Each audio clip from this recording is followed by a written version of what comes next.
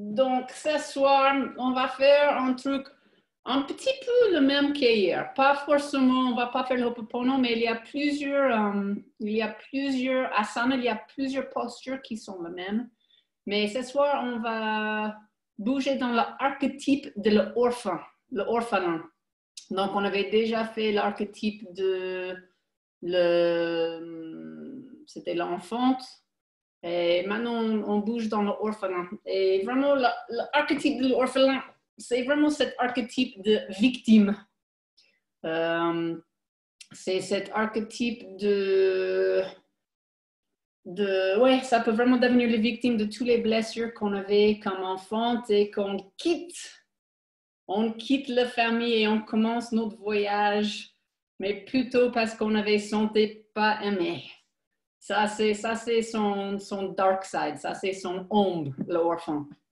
Mais une fois qu'on avait traversé, je vais dire dans le joli français, une fois qu'on avait traversé les nombreuses étapes de souffrance, de perte et de chagrin, de solitude, de l'amertume, de confusion et compromise, on peut transcender cet orphan et arriver en amour et en compassion pour nous-mêmes qui connecte nous avec l'éternité. Donc, en fait, c'est très important de traverser cette étape de orphan parce que c'est de traverser cette victime dans nous tous. On a nous tous une idée d'être victime, que c'est la faute de quelqu'un d'autre, que ouais, c'est pas nous qui avons fait les blessures de nos vies, c'est quelqu'un d'autre qui avait fait ça et on peut rester vraiment dans cette victime. Mais on a besoin de traverser cette victime et quand on traverse cette victime, on vraiment arrive à cette ouverture d'un amour vraiment éternel et à une vérité de bonheur qui est dans nous. Donc, on peut rester beaucoup dans cet archétype de victime et de l'archétype d'orphelin.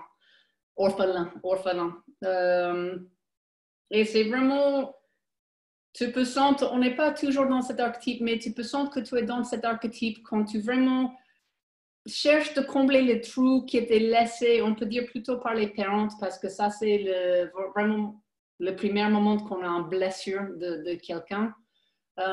Et on cherche de combler ces choses qui ne sont pas bien, cet truc, cet abandon ou cet moment de manque d'amour. Il y a toujours un moment où cet orphelin arrive dans nous. Et on essaie de respirer cet orphelin. On essaie de dire, OK, je sens que tu es là, un petit enfant qui était blessé et je t'aime et on va traverser cette étape. Et on va arriver à le bonheur, après de passer par plusieurs autres archétypes. Mais pour le moment, ça, c'est l'orphelin et la victime. Donc, pour ce soir, tu vas voir vraiment, prendre vraiment une intention ce soir. Prendre une intention ce soir de vraiment trouver la résilience. Parce que c'est vraiment la résilience qui nous aide de vraiment traverser ce truc. Le monde qu'on est vraiment dans le abandon, les choses ombrées de cet orphelin. C'est avec la résilience qu'on sait qu'on peut traverser cette étape. Donc, essayez vraiment ce soir d'avoir une bonne intention de résilience. Et quand on utilise cette résilience dans les postures de yoga, c'est vraiment, on va faire un petit peu les mêmes postures qu'hier, on va faire les guerrières, les choses comme ça, et on va rester pour un moment. Et ça peut commencer d'être dur dans notre corps. Et on peut commencer d'être fatigué, on commence de dire et on peut trouver la résilience de traverser. Donc, juste en parfois utilisant les postures de yoga et juste ces moments durs, vraiment à ce moment dans le corps, on peut aussi utiliser ça pour traverser les moments plus durs émotionnellement. Compris, pas compris, c'est bon? OK. Donc, déjà, relâche ton mâchoire. Un bon massage à ton mâchoire, ton nuque, ton front, les épaules. Vraiment juste masse ton corps.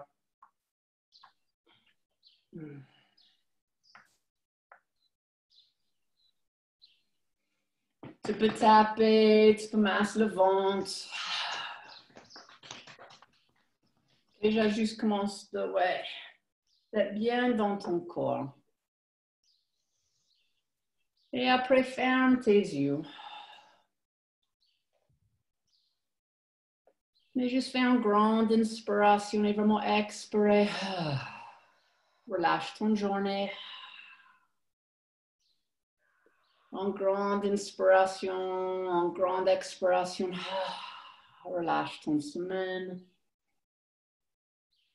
Encore en grande inspiration. En grande expiration.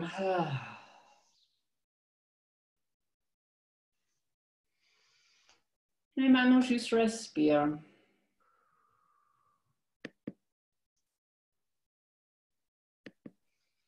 Respire. Et juste ressens le poids de ton corps assis.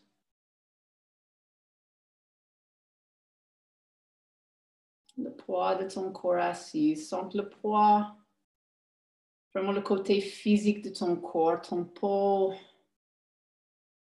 tes muscles, tes os. Sens vraiment ce corps physique que tu en habites.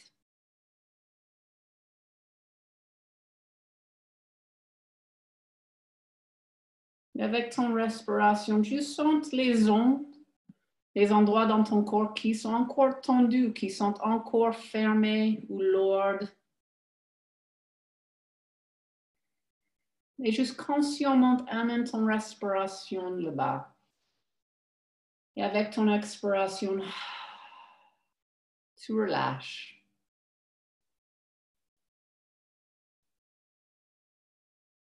Et je sais qu'avec chaque respiration, ton corps va relâcher encore plus. Donc maintenant, tu le sais, avec chaque respiration, le corps va relâcher. Donc il n'y a rien de plus à penser. Le corps va faire tout seul, juste avec ton respiration. Donc tu n'as besoin pas de concentrer sur les endroits tendus. Juste commence à te concentrer sur les différentes sensations. Et ces différentes sensations, parfois, après, va faire le blabla dans ta tête. Et d'accord, il y a le blabla dans ta tête. Mais parfois, il va révéler les émotions. OK, il y a les émotions.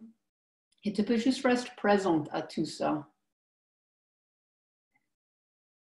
Ce n'est pas les sensations, ni les émotions, ni les pensées qui sont plus importantes que le reste. Donc, juste reste présente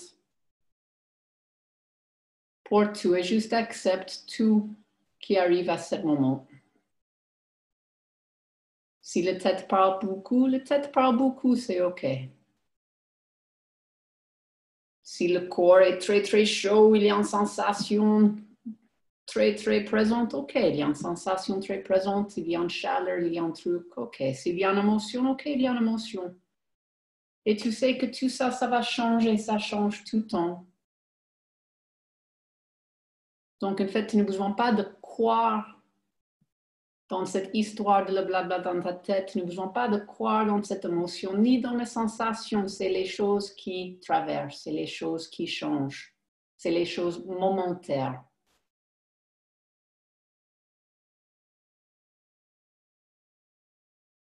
Et c'est pas non plus que tu pousses ça en bas et tu ne ressentis pas. Non, tu laisses ressentir. Donc, s'il y a les pleurs qui arrivent, il y a les pleurs qui arrivent. Mais ça ne prend pas toute la place.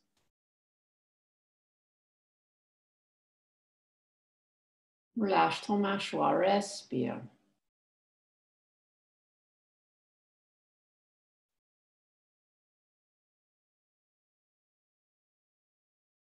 Et commence à ressentir cet espace autour de ton corps.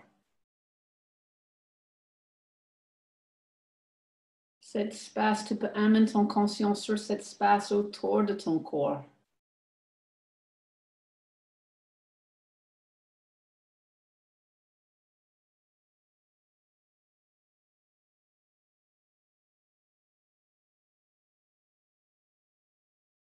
Et maintenant, juste voir où dans ta vie tu portes cet archétype de orphelin. de victime, où tu portes cette perte et de chagrin, de solitude, d'amertume, de confusion et compromise. Où tu cherches à combler les trous laissés par un parent absent ou un moment de manque d'amour. Et juste respirer, juste vraiment prendre une intention d'apporter une possibilité d'élargir ton conscience, de sortir cet archétype de orphelin, de victime, de trouver un amour et une compassion qui est éternel.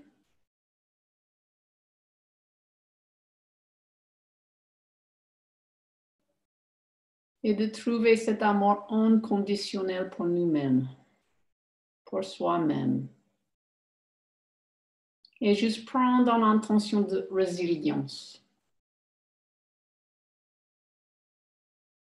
Respire.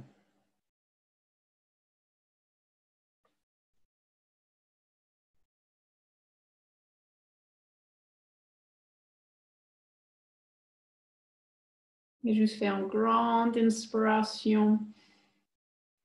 Et expirer.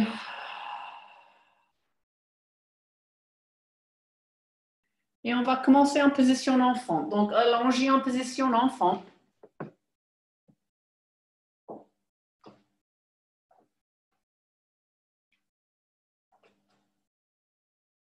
Et encore avec les palmes vers le ciel. Donc, tourne tes palmes vers le ciel.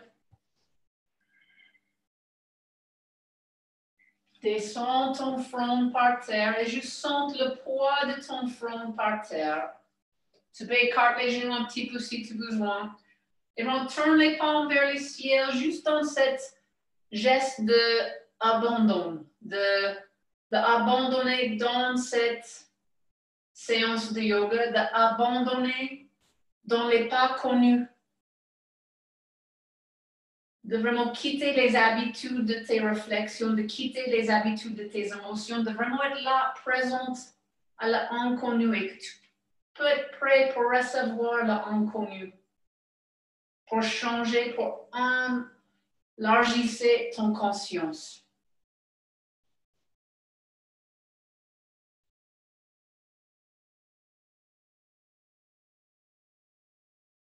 Et juste respire avec ton ventre, sens ton ventre qui gonfle quand tu inspires, dégonfle quand tu expires.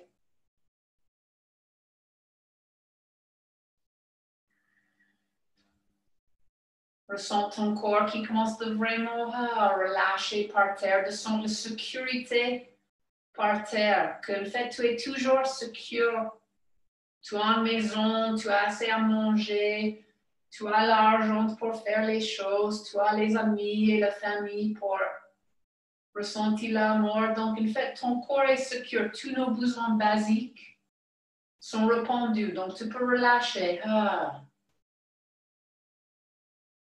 Et tu peux ouvrir en sachant que tu es secure et tu es là, tu es présente pour accueillir les différentes émotions, pour accueillir les différentes sensations qui peuvent venir ce soir.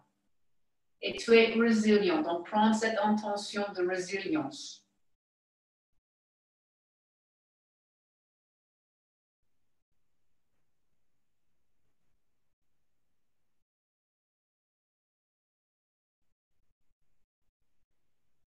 Après, devenir en quatre pattes.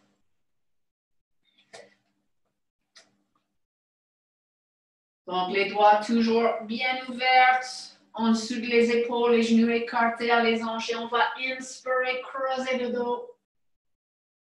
Expirer, ronde. Inspirer, creuser le dos. Expirer, ronde. Inspirer, creuser le dos. Et expirer, ronde. Retourne dos plat. On va tourner les orteils Devenir assise contre les talons. Pousse les mains par terre et commence à lever les genoux pour le chien. Et comme c'est le premier chien, tu peux vélo les pieds, plie le genou droit, plie le genou gauche, plie le genou droit, plie le genou gauche. Et après, tire tes talons vers les sols. Si les talons n'arrivent pas par terre, c'est pas grave. Juste continue de tirer les talons vers le sol et allonge ton colonne vertébrale. Pousse les mains par terre. Pousse le poitrine derrière vers le cuisse. Être sûr que tu n'aies pas le poids sur les poignets, mais vraiment que le poids est derrière sur les jambes.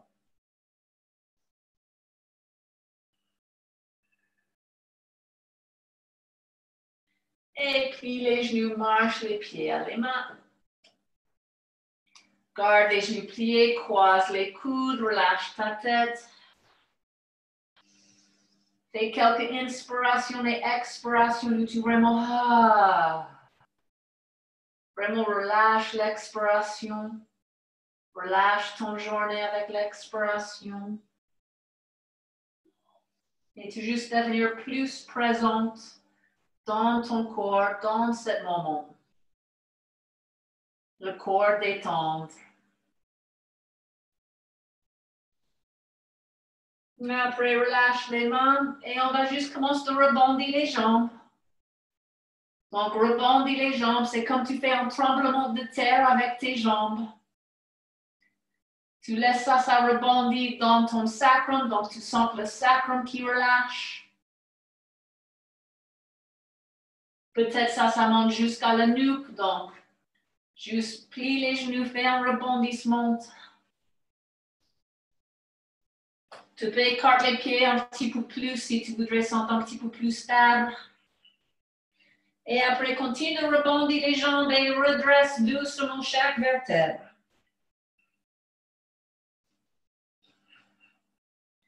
Tu peux doucement lever la tête, continue de juste relâcher. Tu peux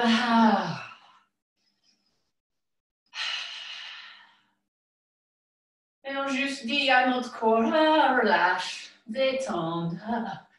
Vraiment être sûr que tu relâches le bassin, le ventre, la tête, mais fais pas mal à ton nuque.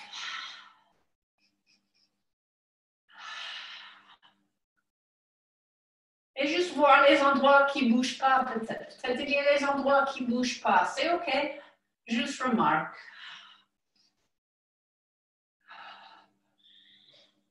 Et après, doucement, relâche et juste trouve ton position montagne. Connecte tes pieds par terre. Donc, tu racines les pieds. Tu sens la terre solide en dessous de toi. Tu sens qu'en fait, tu descends plus bas, que tes pieds vraiment descendent dans la terre, dans le sol. Qu'en fait, ton attention allait plus bas que tes pieds, que ton attention, en fait, allait vraiment dans la terre. Tu es connecté, raciné, stable, secure par terre. Et après, tu tires cette file qui est à le haut de ta tête, qui remonte à le ciel. Et tu vraiment connectes à le ciel. Et tu as cette sensation au-dessus de ta tête et comment tu connectes plus haut. Donc, tu es présent dans ce corps physique, tu sens toutes les sensations, les muscles qui sont engagés dans ce corps physique et tu aussi sens cet espace autour de toi.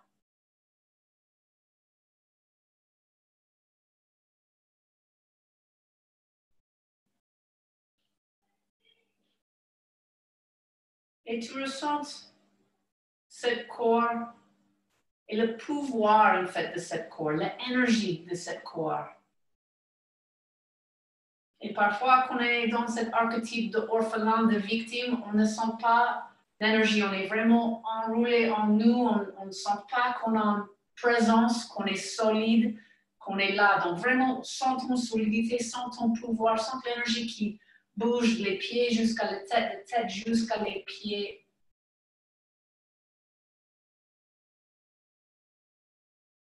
Et après, connecte la terre et le ciel à ton cœur. Amène les mains à ton cœur.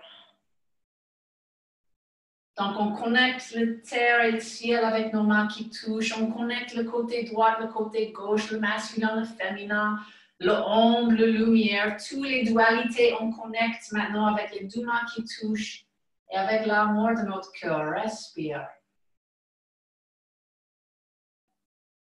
Relâche ton mâchoire.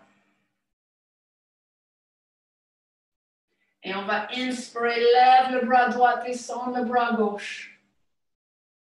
Et toujours connecte ciel et terre. Retourne à ton cœur. Après, on lève l'autre côté. Lève le bras gauche, descend le bras droit. Tu peux regarder le bras gauche si tu veux. Et après, retourne à ton cœur. Et on continue. Inspire, up. Descend d'un bras, lève l'autre. Sens le côté droit, le côté gauche, sens la lumière, l'ombre, le masculin, le féminin. Et retourne à ton cœur, tu joins, tu es complète. Et on fait l'autre côté.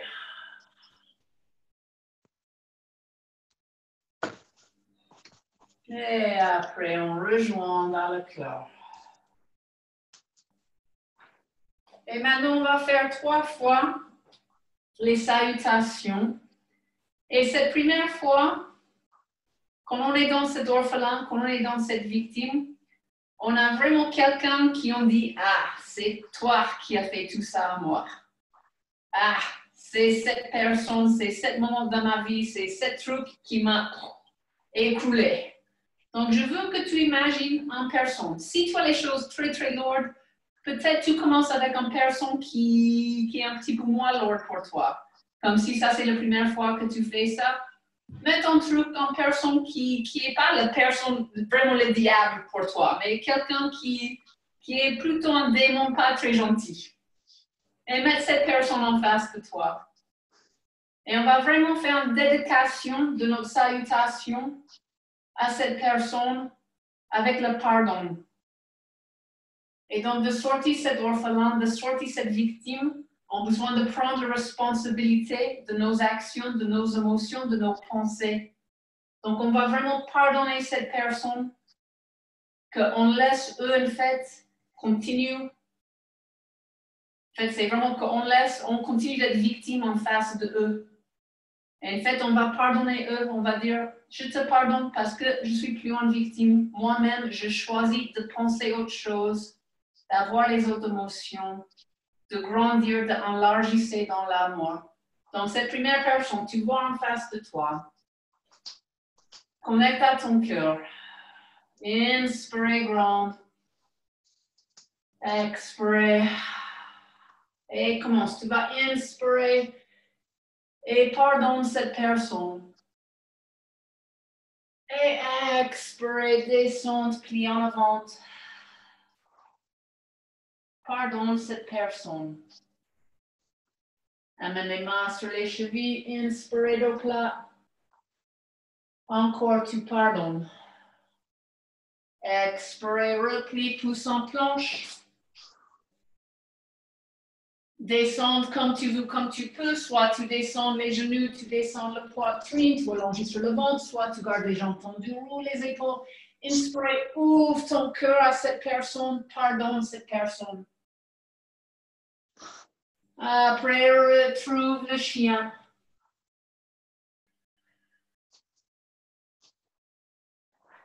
Pause ici, retrouve le chien. Et juste continuer. Cette personne, tu pardonnes.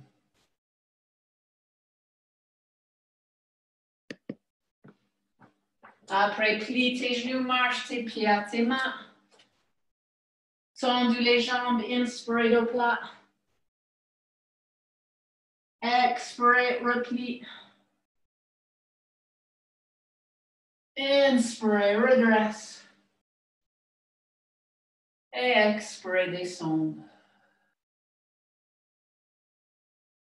Et maintenant, tu juste laisses cette personne, tu envisionnes cette personne commence de partir, d'aller plus loin.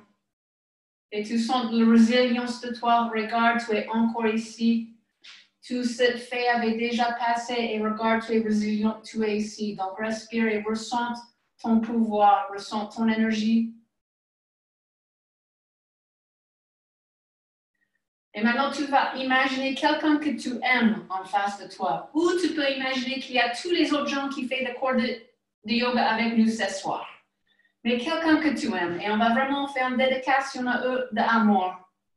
Donc, on va vraiment donner notre amour à cette personne ou à tous ces gens, comme tu veux.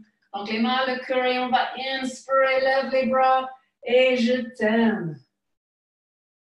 Et expirer, plie en avant. Et je t'aime. Les mains sur les mollets, inspirez dos plat, je t'aime.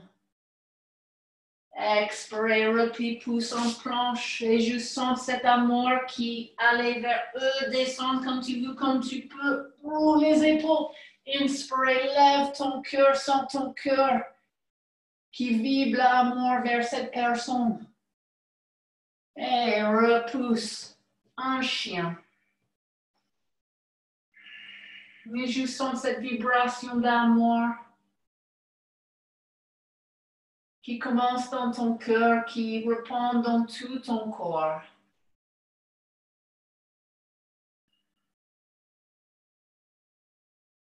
Plie tes genoux, marche tes pieds à tes mains, tendus les jambes. Inspirez au plat. Expirez, replie. Inspirez, redresse. Expirez, descends tes mains à ton cœur. Imagine cette personne en face de toi ou tous ces gens. Et juste, je t'aime. Ressens ton amour qui a l'air vers eux.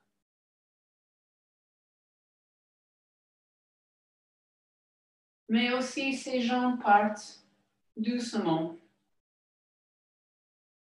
Et maintenant, on va faire cette dernière salutation pour nous-mêmes. On va ressentir cet amour juste pour nous-mêmes. Donc, je m'aime. Inspirez, je m'aime. Expirez, replie. Je m'aime.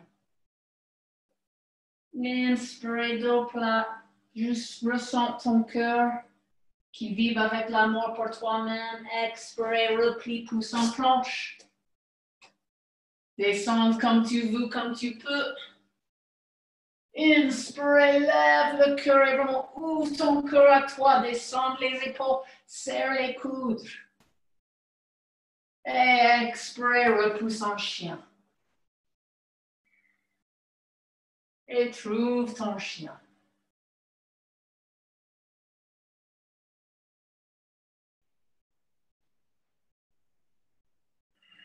Plie ton genou droit et amène le pied à côté des mains. Tourne le talon gauche par terre et inspire, guerrière 1. Donc les hanches carrées en avant. Et maintenant qu'on a vraiment beaucoup d'amour de nous, on ressent beaucoup d'amour pour nous-mêmes, on va lever notre arc vers le ciel et on va tirer notre flèche. Donc vraiment tire le bras gauche, fais une flèche. Vraiment tire les doigts droites vers le ciel pour que tu sens que ça tire vraiment dans l'épaule, ça ouvre l'omoplate. Tu tires les coudes, tu sens vraiment tout le corps engagé, tous les muscles engagés.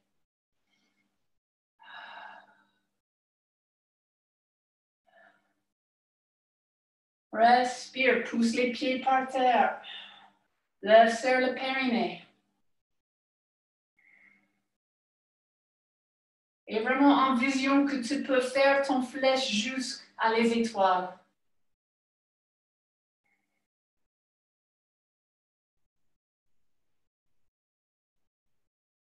Après, relâche les bras.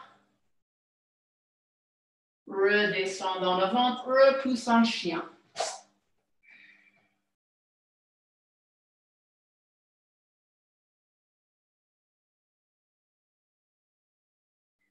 Plie le genou gauche, amène le pied, position lunge, tourne le talon droit par terre, inspire, guerrière 1. Donc les hanches carry en avant, le genou jusqu'au-dessus des chevilles, pousse les pieds par terre. On va lever les bras et on va tirer le bras droit, on va tirer notre flèche. Et on tire les doigts gauche vers le ciel, tire le coude droit derrière. Pousse les pieds par terre, donc tu ne perds pas les pieds, tu ne perds pas les jambes. Et juste ressens ton résilience. Comment tu es encore là, tu es encore présent dans cette vie, ton résilience pour la vie.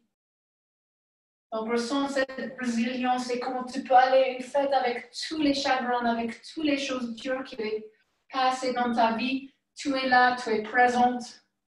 Tu as le pouvoir. Inspire, tire la flèche un petit peu plus. Expire, relâche ton flèche. Après, redescendre. Et c'est au choix. Soit tu fais un vinyasa, donc tu fais chaturanga, serpent, chien, soit tu juste repousses en chien. Donc, au choix, si tu as envie de faire un vinyasa, si tu as envie de juste faire le chien. Donc, respire et retrouve en chien.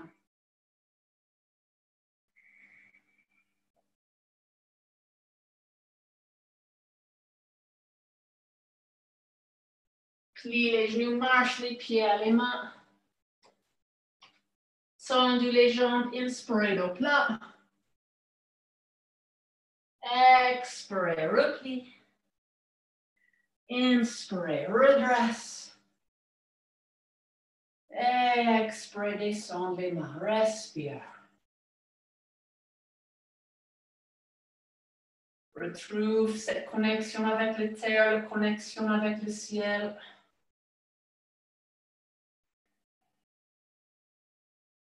Après, on va descendre les mains. Tu peux mettre les grands orteils ensemble et laisser un petit espace entre les talons. Et on va inspirer en chaise. Donc, descends les genoux comme tu vas être assise sur une chaise et lève les bras. Et relâche cette mâchoire. Et on va rester ici pour un petit moment.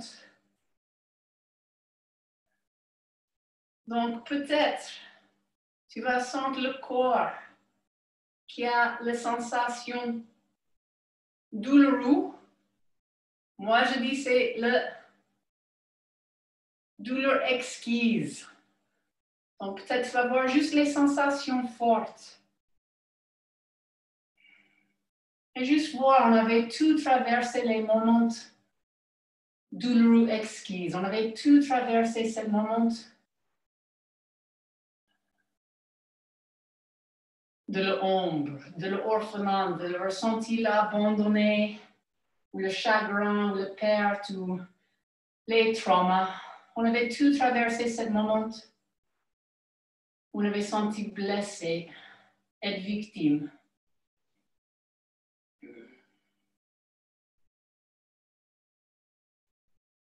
Et on peut rester là, on peut choisir d'avoir une vie où on dit que c'est la faute de quelqu'un d'autre. Pour le reste de la vie, on ne peut pas du tout prendre la responsabilité, ni l'énergie pour être forte. Mais maintenant, avec cette chaise, prends cette énergie pour être forte, que, ok, c'est un petit peu difficile, mais tu es là, tu es résiliente.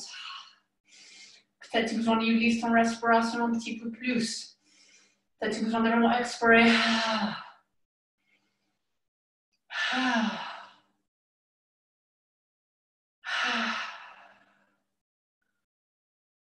Respire. Que tu peux traverser cette chose difficile. Tu peux traverser cette ombre de victime.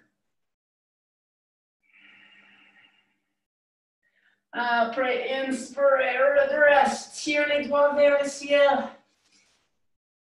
Regarde les pouces. Expire, relâche les bras, retourne à ton cœur.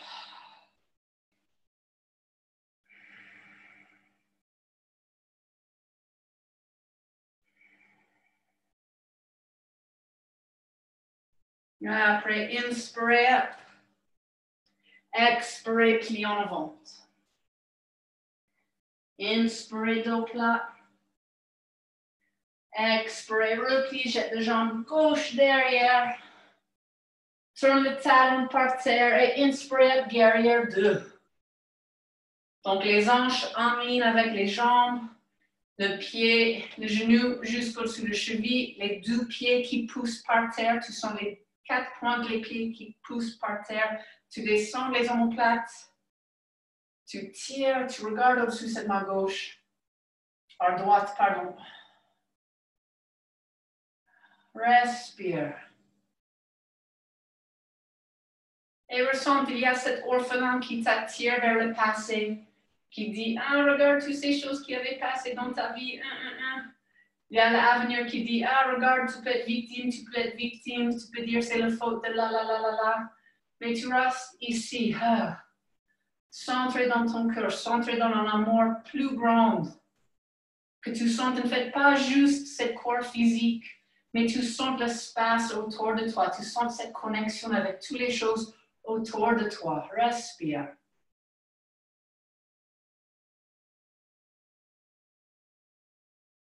Après, on va tourner la main droite en haut, mettre la main gauche sur la jambe gauche et on va basculer derrière.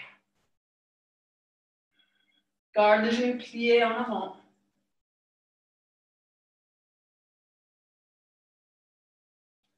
Retourne les bras guerrière 2, plie le bras droit contre la jambe droite. Inspire le bras gauche, étire cette ligne. Ouvre tout le côté de ton corps.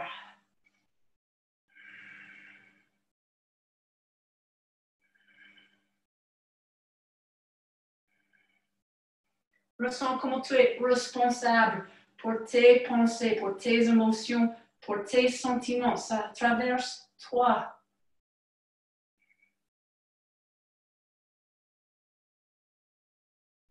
Inspire, retourne. Guerrière 2. Fais l'éolienne. Repousse en chien ou fais un vinyasa comme tu veux.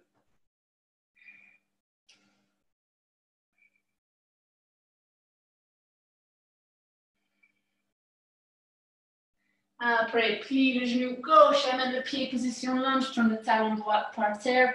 Inspire, guerrière 2. Donc, tu as le genou jusqu'au-dessus de la cheville. Descends les omoplates, descends les bras. Tire. Regarde au-dessus de cette main gauche. Lève et serre le périnée. Légèrement.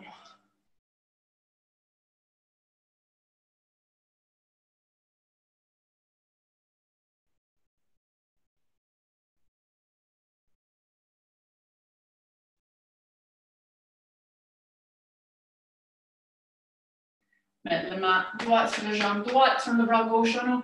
Bascule derrière. Sens l'ouverture de tes côtes. Le cœur qui tourne un petit peu vers le ciel.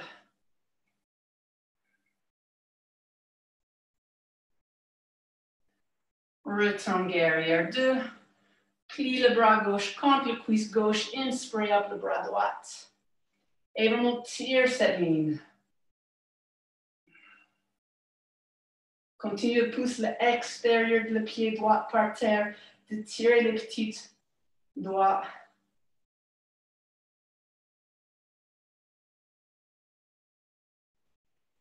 Inspire, retourne guerrière 2. Fais l'éolienne.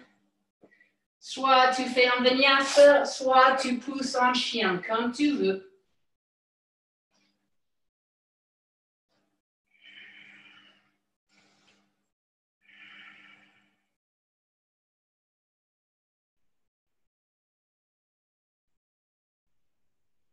Après, plie le genou droit, amène le pied position lunge.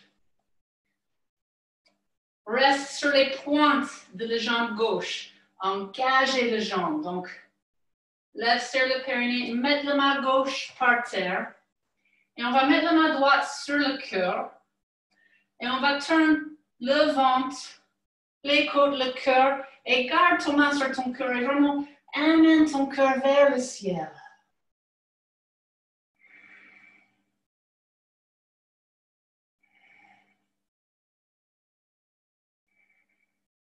Après, lève le bras maintenant vers le ciel, mais continue d'ouvrir le cœur.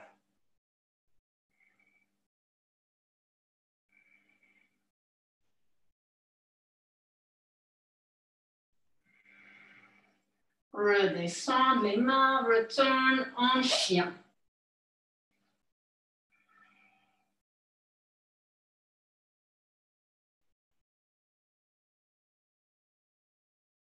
Après, plie le genou gauche, amène le pied, position lunge. Vraiment tendu cette jambe droite. Tu gardes sur les pointes.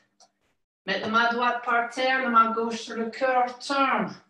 Le ventre, les côtes et le cœur vers le ciel.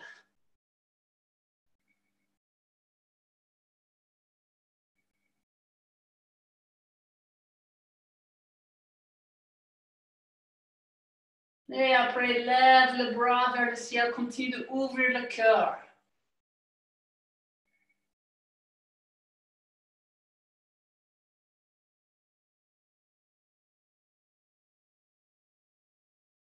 Redescendre, retourne centre, soit tu fais un vinyasa, soit tu pousses en chien.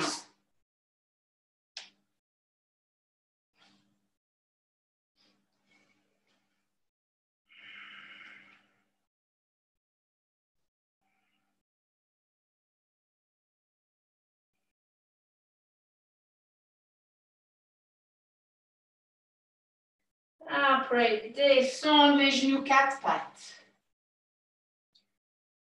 On va tourner les pieds, devenir assis sur les talons. Et juste pose ici. Retourne en respiration plus calme, la respiration, le ventre qui gonfle quand tu inspires, après ça monte dans ta poitrine.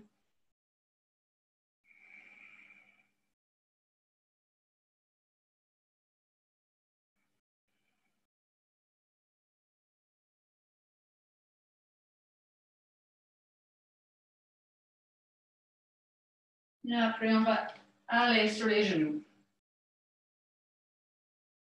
Et on va mettre les mains sur le sacrum. Et vraiment, roule vers la poitrine et serre les coudes un vers l'autre. Tu vas pousser les mains contre le sacrum pour pousser le bassin en avant. À le même temps, tu vas lever le cœur vers le ciel. Et vraiment, ouvre ton cœur à cet inconnu. Que tu ouvres à l'inconnu de la vie. Tu ouvres à un fait que les choses peuvent passer que tu n'avais pas pensé. Qu'en fait, tes pensées sont tout petites. Il y a un univers avec beaucoup d'idées. Donc, tes idées sont tout petites. Ouvrir à cet univers qui t'aime. Donc, juste ouvrir à toutes les possibilités. Laisse ton cœur rayonner.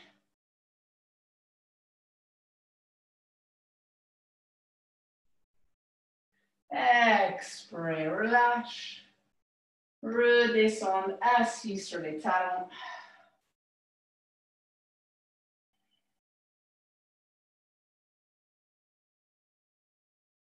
Après, redeviens en quatre pattes. On va amener le genou droit derrière le poignet droit. Tourne le pied vers le poignet gauche et allonge ton jambe gauche. Après, allonge sur les avant-bras. Et allonge sur les mains, sur le front si tu veux. Si ça fait mal à ton genou, tu peux toujours flex le pied plus.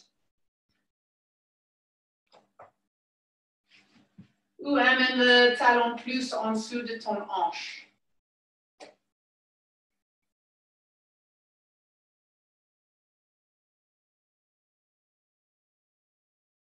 Et juste respire ici, repose. Si toi, ta tête par terre, laisse ton front descendre par terre. Laisse ton corps ressentir la sécurité de le sol en dessous de toi. Tu ne peux pas tomber. Il y a le sol qui te protège. Respire.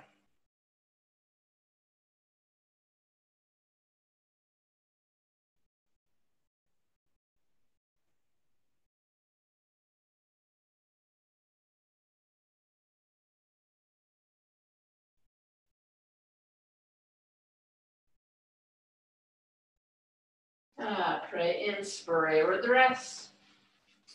Et on va échanger les jambes. Donc, amène le genou gauche derrière le poignet gauche. Tourne le pied vers le poignet droit. Allongez la jambe droite. Après, allongez sur les avant-bras. Si ça, c'est ton point de limite, pas de problème du tout. Si tu peux descendre sur les mains, descendre sur les mains. Ressens ton ventre qui gonfle quand tu inspires, dégonfle quand tu expires.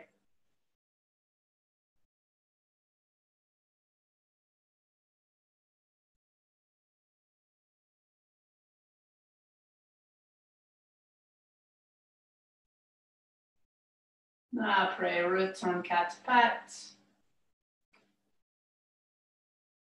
Et trouve une façon de devenir assise.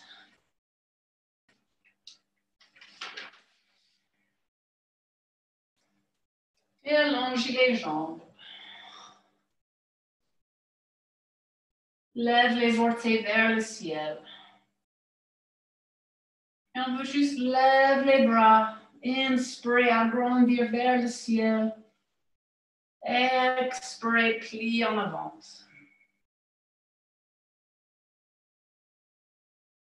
Et juste respire ici.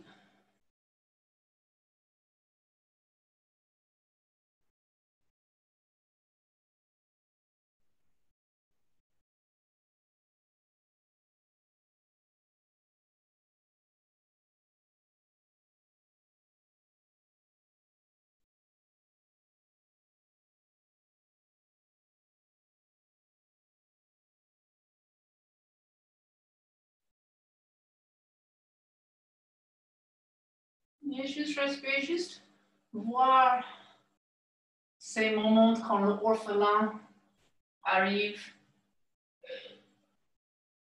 Cet orphelin qui essaie d'éviter les situations qu'on pense va nous blesser.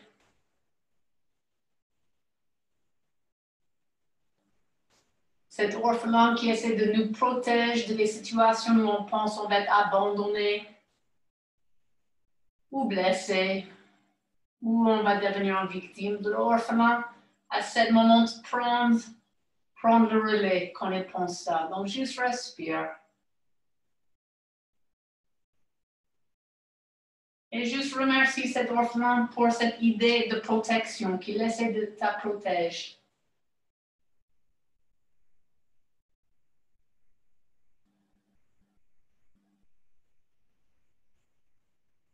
Mais ressente comment en fait, toi, tu es secure. Tu es responsable de tes émotions,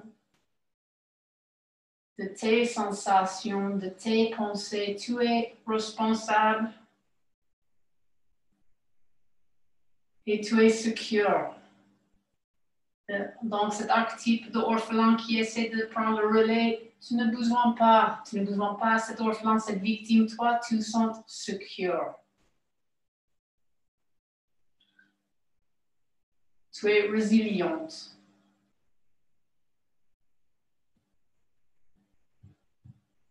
Tu n'as besoin pas d'être protégé.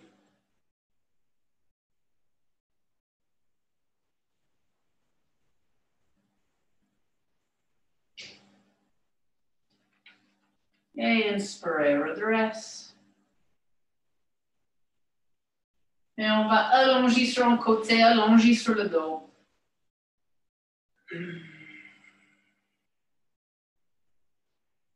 Écarte les bras et laisse les genoux tomber à gauche. Tourne ta tête à droite.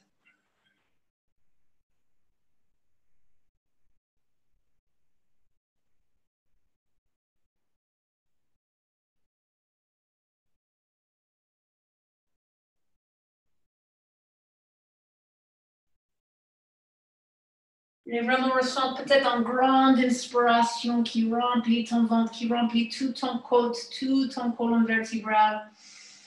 Ah, comment ça sent bien d'inspirer. Après, une bonne expiration, tu relâches tout.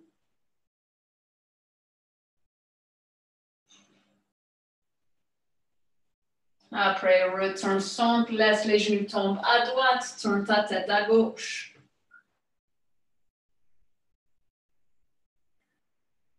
Peut-être tu vas voir les petits clics-clacs. Les petits clics ou clacs dans ton colonne vertébrale. Juste respire.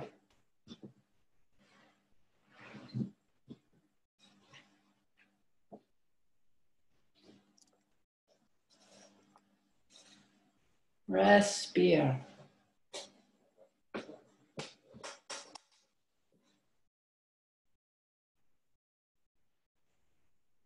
Après, retourne centre, embrasse tes genoux.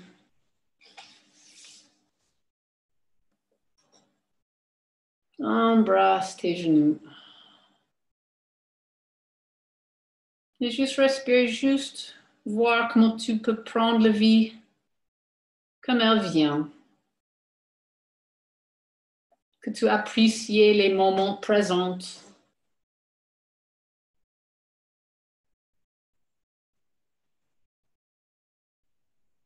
Respire. Et après, allonge tes jambes, allonge tes bras.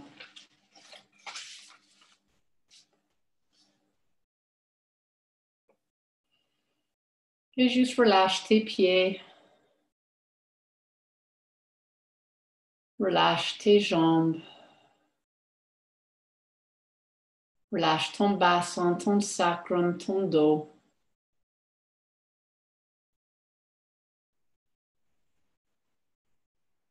Relâche ton ventre, ta poitrine, tes épaules, tes bras, tes mains, tes doigts.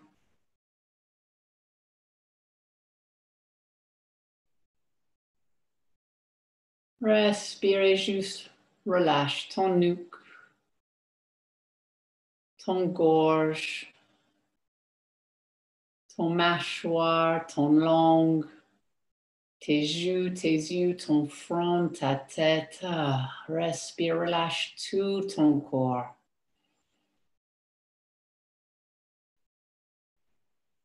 Tes muscles, tes os, tes veines, ton sang,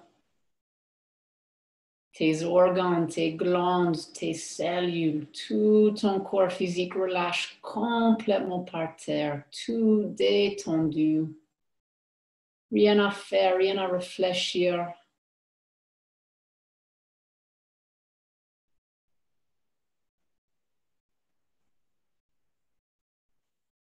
Juste respire.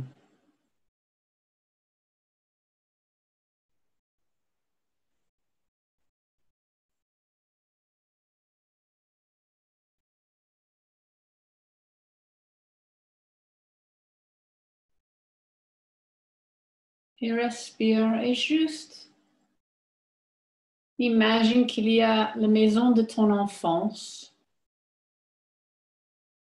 Donc juste imagine la maison de ton enfance. Peut-être tu avais plusieurs, peut-être tu avais bougé tout le temps. Ça, c'est pas un problème. Juste imagine un de la maison, la première maison qui vient dans ton imaginaire. Juste imagine cette maison de ton enfance. Et juste, tu es sur le trottoir.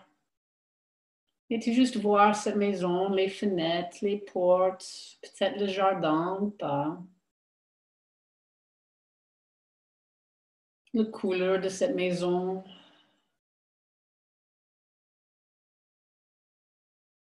Juste respirer, juste voir que tu allais vers le portail, tu allais vers la porte d'entrée. Et voir le poignet de la porte d'entrée, juste voir ton main qui tient cette poignée. Juste ressens la texture, la chaleur de cette poignée dans ta main.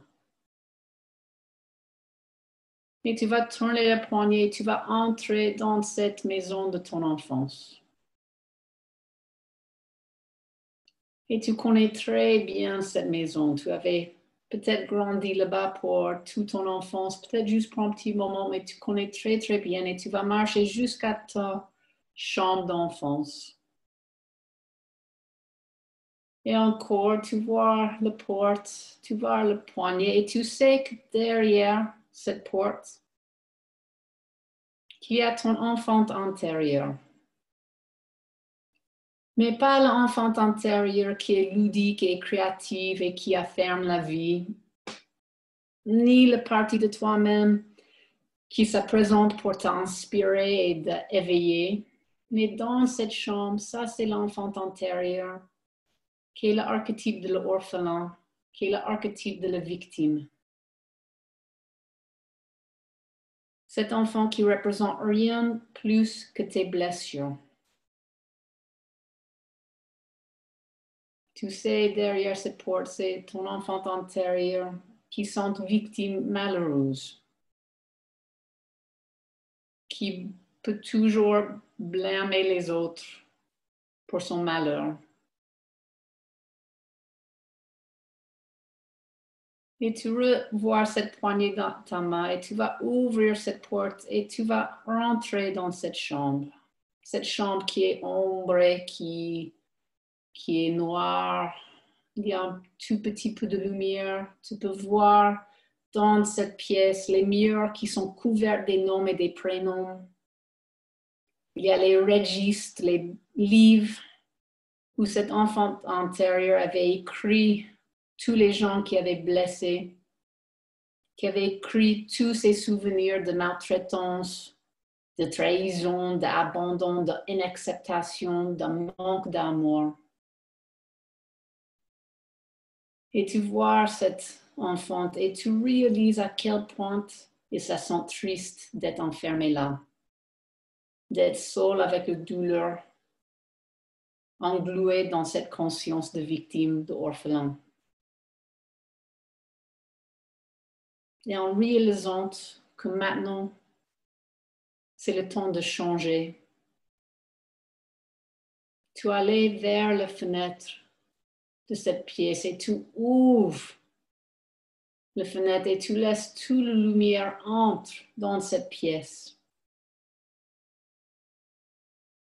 Et tu vois que tous les tableaux sur le mur, toute l'encre commence à effacer. Tous les livres où les noms étaient écrits, où tous les malheurs étaient écrits, commencent à effriter et devenir la poussière. Et tu juste vois cette enfant qui sourit. Qui sourit et demande s'il est libre de partir. Et tu dis, bien sûr que oui, bien sûr tu peux partir d'ici. Que c'était trop longtemps que tu avais laissé dans cette noirceur. C'était trop longtemps que tu n'avais pas libéré.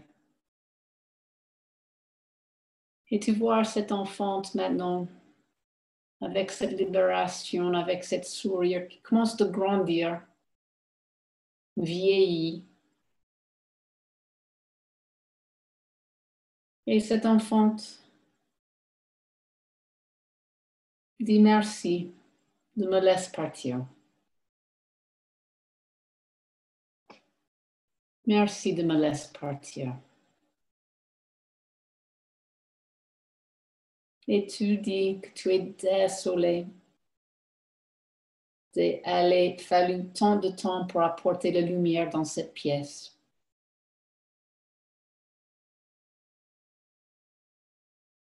Et cet enfant te pardonne.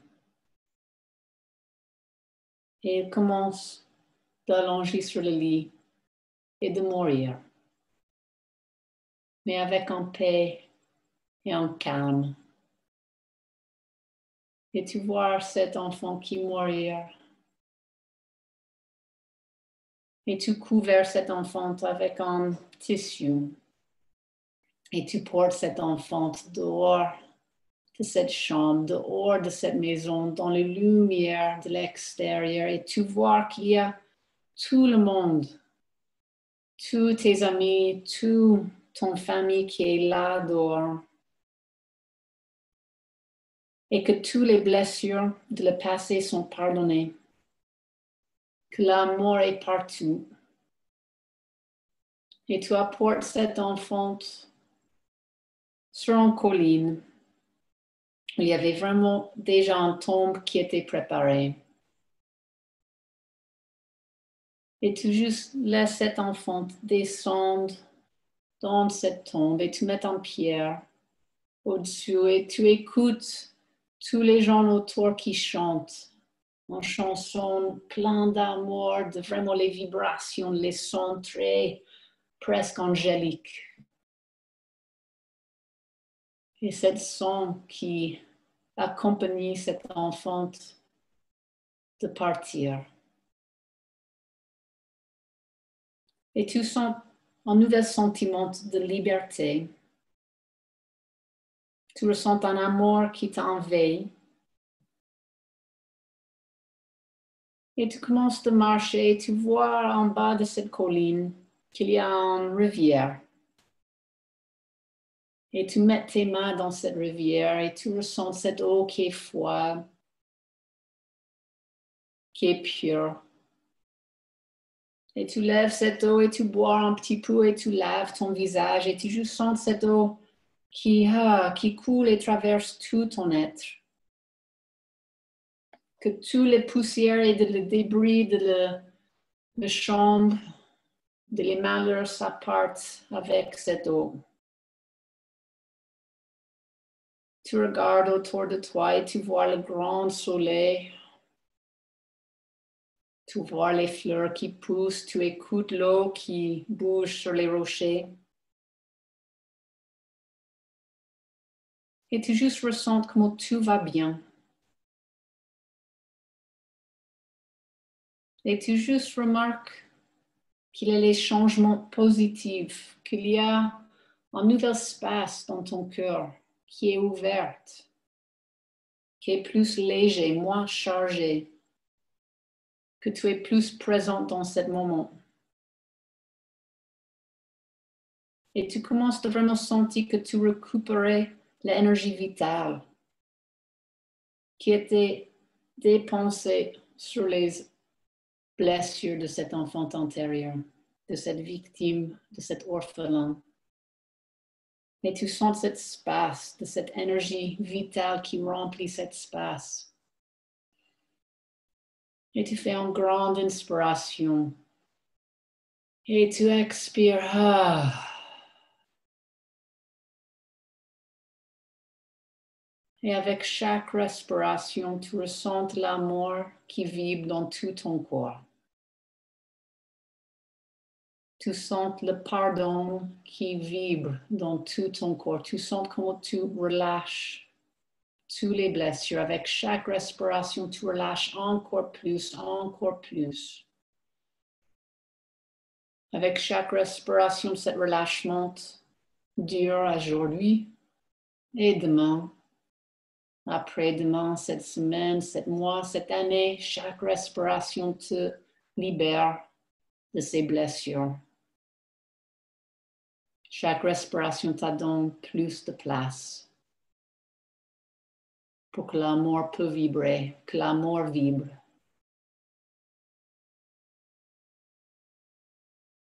Et fais une grande inspiration et encore. Et bouge tes pieds, bouge tes doigts. Plie tes genoux et roule sur un côté.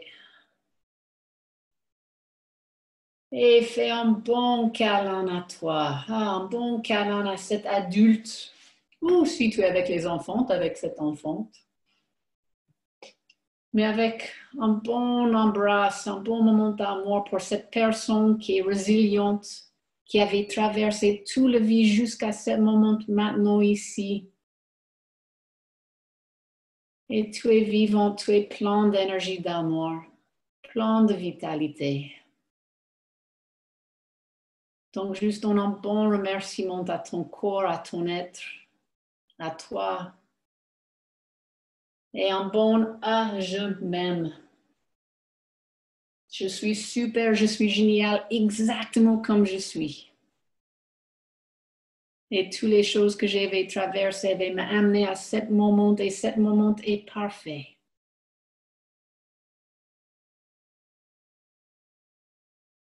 Et fais une grande inspiration, exprès. Ah. Et repousse assise, trouve une position confortable assise.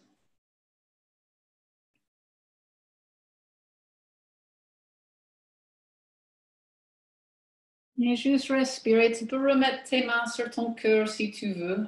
Amène ton attention sur ton cœur.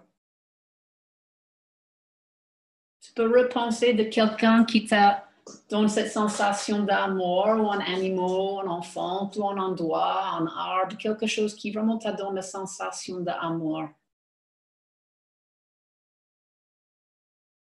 Et quand tu ressens cette sensation, juste respire cette sensation. Juste laisse cette sensation commencer à agrandir dans tout ton corps physique, dans chaque cellule.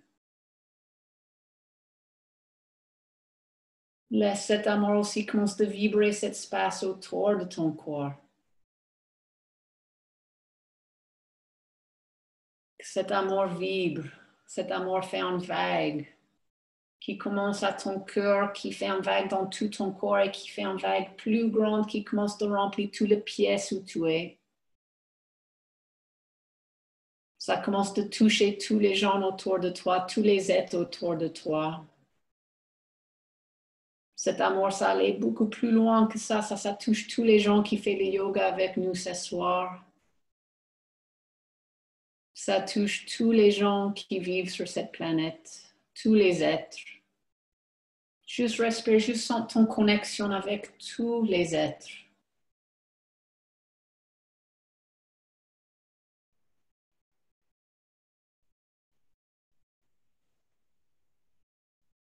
Et juste laisse ton cœur casse ouverte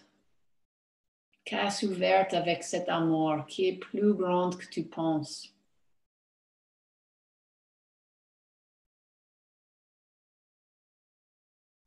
Que tu peux aimer toutes les choses qui te traversent. Qu'il n'y a rien qui est mauvais, il n'y a rien qui est bien, il n'y a rien que tu ne peux pas aimer. Tu peux aimer tout parce que tu es l'amour, tu es un cœur ouvert, respire.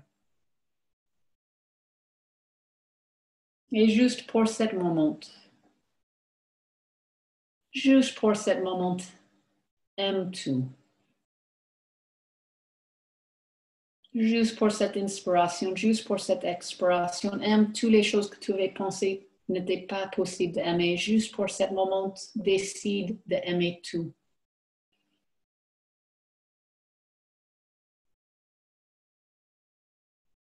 Et si tu décides que tu ne peux pas aimer tout, ça c'est OK.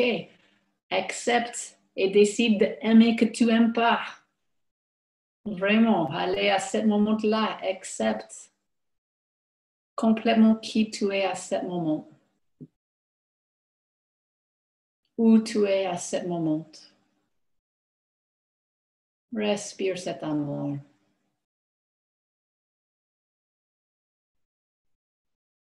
Et fais une grande inspiration et expire.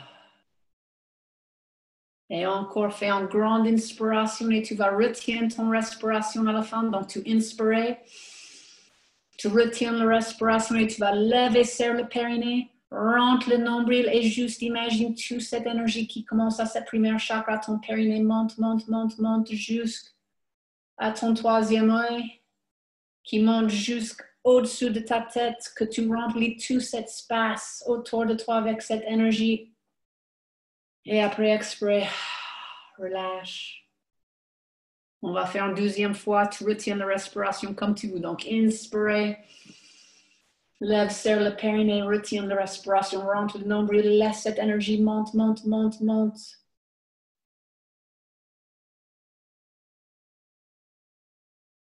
Et quand tu es prêt, quand tu as besoin, expire. Et juste respire, juste continue de ressentir cette énergie qui bouge dans cette cordon énergétique à le milieu de ton corps. Continue de ressentir cet espace autour de ton corps. Qu'en fait, tu en habites tout cet espace autour de ton corps. Et relâche la mâchoire, ouvre tes yeux, respire. Et merci beaucoup, beaucoup. Merci vraiment à vous. Merci à toi. Merci, Merci, Abby. Merci à vous. Merci, Abby. Merci.